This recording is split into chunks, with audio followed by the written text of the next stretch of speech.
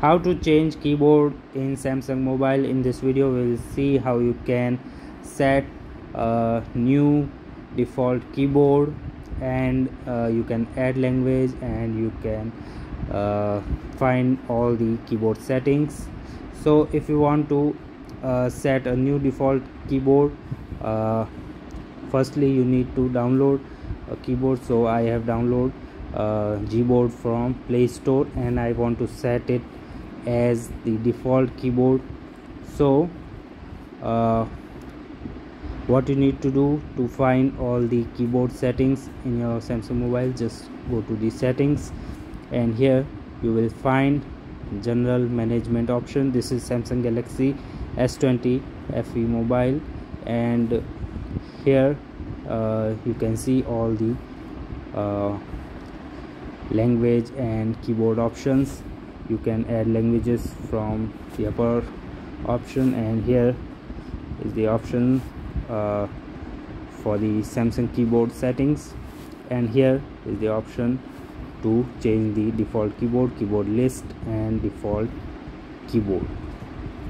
So here you can set default keyboard, but here you will only see one option because firstly you will need to enable Gboard, which you have downloaded. So we have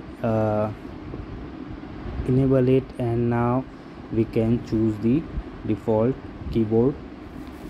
So now Gboard is the default keyboard, and you can see all the settings for Gboard from here. You can add more keyboard from here. There are many languages from here which you can add, so, and some other settings. So you can set default keyboards from here, and you can enable keyboards from here, and you can add languages, and you can find all the other keyboard settings in there. So now the default keyboard is Gboard, you can see, and you can change the languages, and you can change the keyboard from here really easily. So now again we have choose Samsung keyboard as default keyboard, and you can change it back to Gboard simply.